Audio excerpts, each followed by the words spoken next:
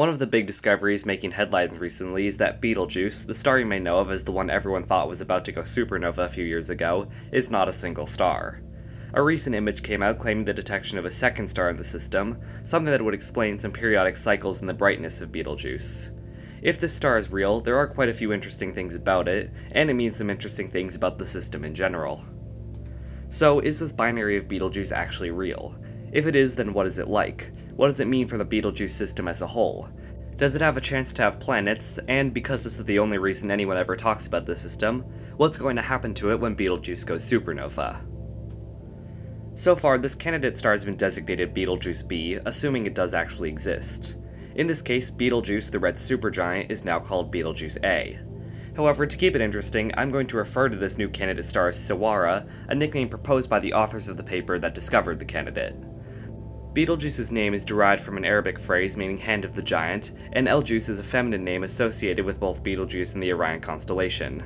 Sawara roughly translates to her bracelet, which I think is a very fitting name for a star orbiting the hand of the giant. However, do keep in mind that while I'll be using the name Sawara for this video, the name is not currently officially recognized, and if this object is confirmed to be real, its official name, at least for now, would be Betelgeuse b. The most important thing to note right now is that the existence of Sawara is unconfirmed. The paper only claims a 1.5 sigma detection of the star, which is usually not enough to confirm a discovery. However, despite the low confidence, the authors believe that the signal is real for two reasons. One is because the excess brightness around Betelgeuse, which would be explained by a star, is exactly where we would expect it to be if Betelgeuse's secondary cycles were caused by a second star. The signal was also observed in 2024, where the star's predicted orbit would be at its furthest separation from Betelgeuse A as seen from Earth, making it the easiest to detect. And more interestingly, the star should not have been visible in 2020 for the same reason. Its orbit would cause it to be obscured by Betelgeuse A from Earth. And similar observations from 2020 did not detect any sign of Sawara, which counterintuitively is exactly what we would expect if it was real. So the signal that could be a star matches the data exactly where we would expect a star to be. Though this is still unconfirmed, this could all just be one massive coincidence. Even the authors of the paper themselves only call the existence of Sawara probable, and say that the evidence would not be convincing if it weren't for the 2024 observations. So, if there's anything you take out of this video, just be aware that the existence of a companion star around Betelgeuse is not yet confirmed, despite what you may have already heard. Essentially, this is a bunch of not really convincing pieces of evidence that, when all combined, make the existence of Sawara seem pretty confident, even though each individual piece of evidence isn't very strong. So, assuming Sawara is real, then what type of star is it?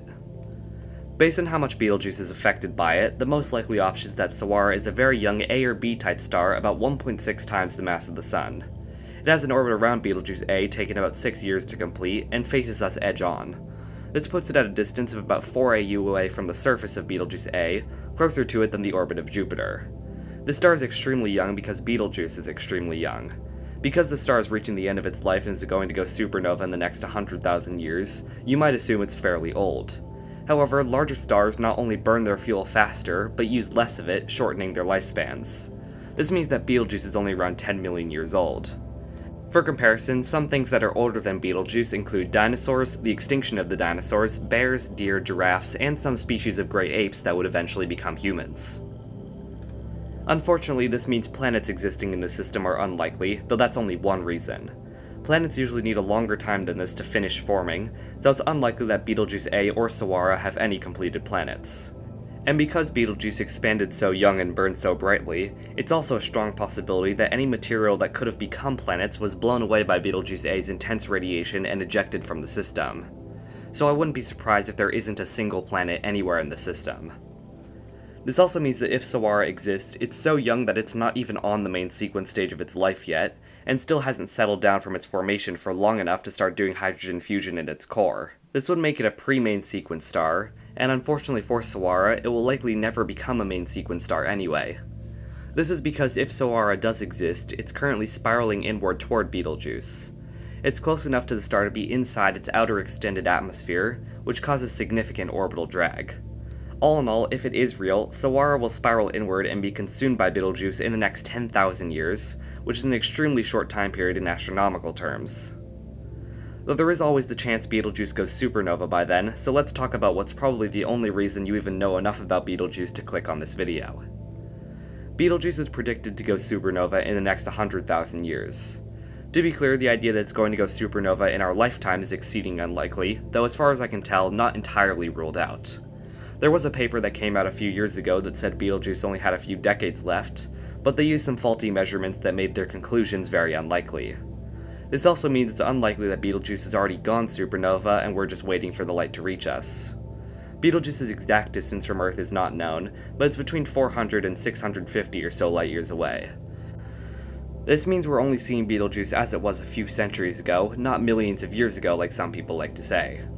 Assuming that Betelgeuse could go supernova at any time in the next 100,000 years, which is inaccurate but just bear with me here, then the difference of a few centuries is less than 1% at that time, so I think it's very likely that Betelgeuse is still alive to this day, and will be for a pretty long time.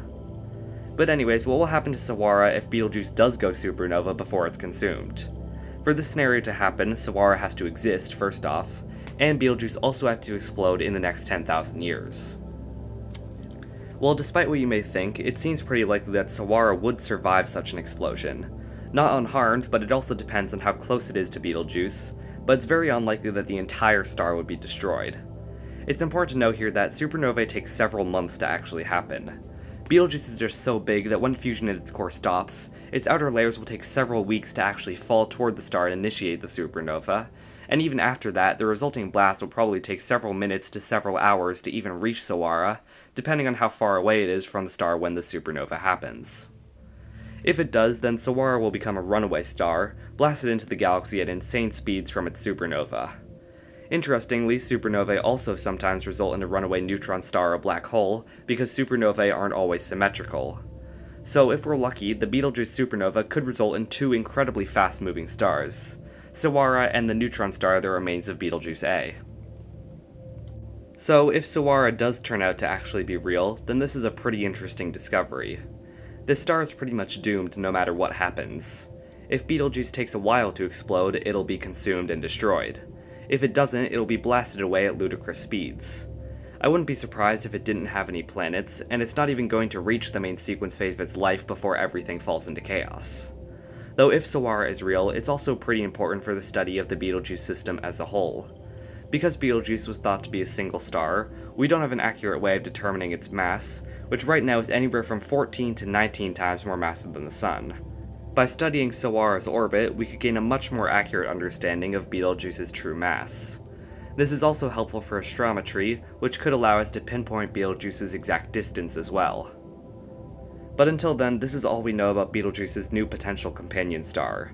Hopefully Sawara can be confirmed to be real soon, so we can learn more about it. Thank you for watching. If you enjoyed, check out my other videos about planets and space exploration.